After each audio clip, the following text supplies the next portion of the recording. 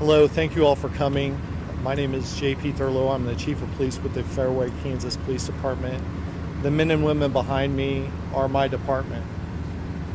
I wanted to take this time to come out and make a statement and tell everyone about one of our brothers, Jonah. I want to tell you who he was. Jonah was an amazing officer. He always wanted to be the first one in. He was bright, funny, and most of all brave. When he first started here, he'd be in the squad room with us and tones would come out, emergency tones, and we're dispatched by an agency that does multiple cities, and he'd run out the door not even knowing what the call was for, when it wasn't even in our city, and then he'd come walking back in and we'd be like, hey, you're going too fast, slow it down a little. And then he did that and he became one of the best. The way that the Fairway Police Department operates in reference to who we are is, again, we're very small, and we have the ability given to us by this community and the governing body to pick and choose who we want to work here. We haven't sent anyone through the academy in 25 years. So I have the ability to pick and choose each one of these officers for their excellence and bring them on board. And that's who Jonah was. He was one of us. I also want to get into the layers of support that we've been experiencing with this horrific loss to us. I keep going back to how small we are.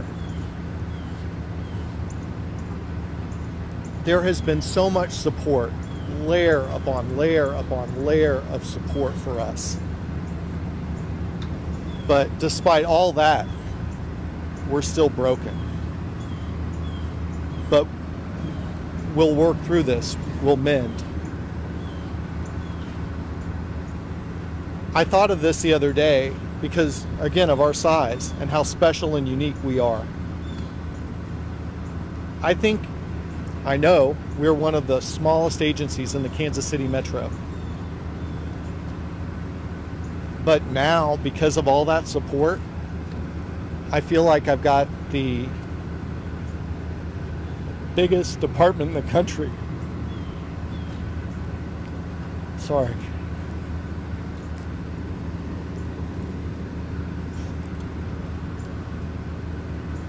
We've been surrounded by all of our brothers and sisters in Johnson County and in the Metro, helping us through this. Peer support has been phenomenal. The mental health aspect involving us and the family grieving has been amazing. They're with us all the time. If we need to talk to anybody, it's instantaneous. I also want to say how appreciative we are of our community. We feel how much they love us. We feel how much they miss us. We had the conversation yesterday, because we meet together every day, of what it's going to be like to get back, and where we hear the community, we know the community wants to see us. So the officers are easing back into that. They're getting in our cars and going back out and beginning to embrace the community again, because we hear the streets calling us. And we know that that's what our job is to be back out there and protect, just like Jonah did.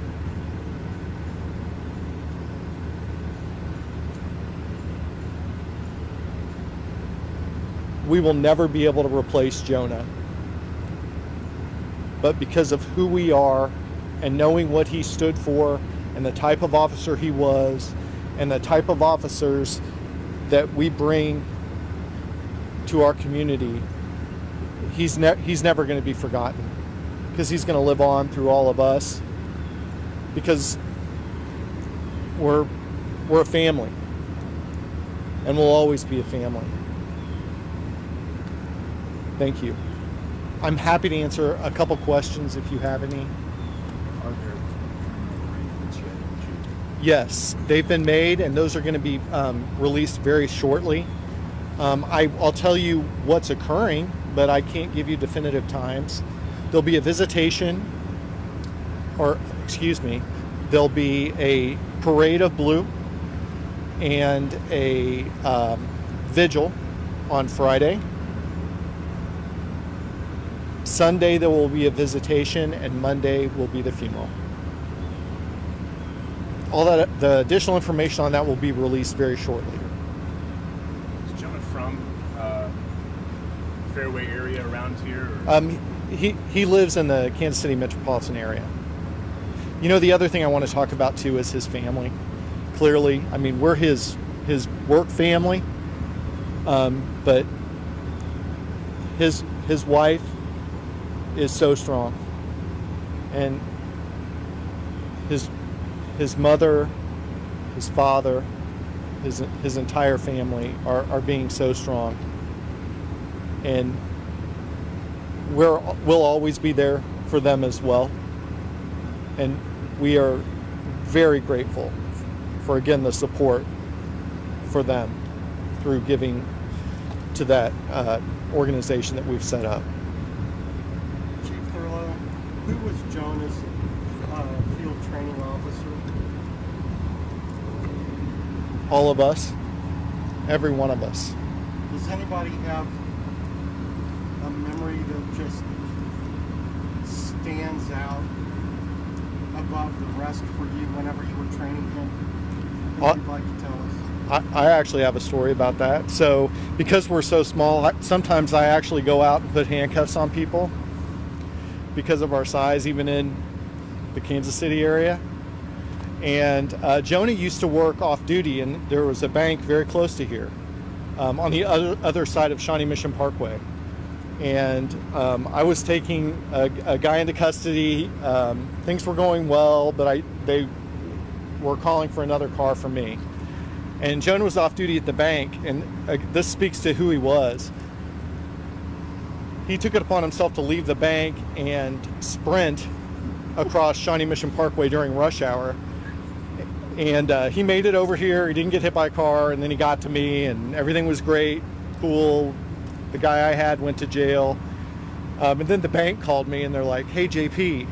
I'm like, "Yeah." They're like, "What happened? Where's Jonah? What?" It scared us to death. He ran out of here as fast as he could. And it was described as he looked like a Frogger video game running across Shawnee Mission Parkway to try and get to me. That's how much he wanted to be out front of everything. That's a story. If anybody else has another one, but that pretty much describes it. If you saw that day, Jonah was the guy that was dodging your car running across Shawnee Mission Parkway. That's courage. That's courage and bravery.